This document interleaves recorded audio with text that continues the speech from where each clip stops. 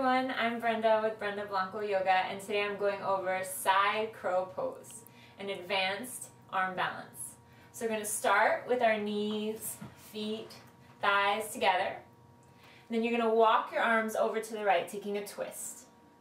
From here, you can allow the side of the thigh to rest on the backs of the arms and take chaturanga arms, bending the elbows and squeezing them in. So fingers spread wide, press into the hands, keep the knees and thighs together.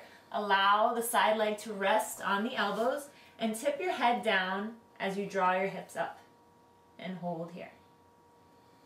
As you get comfortable there, you can start to extend your legs and try both sides. Thanks for watching. If you'd like to suggest any future videos, email me through brendablanco.com or follow me on Facebook or Twitter. Namaste.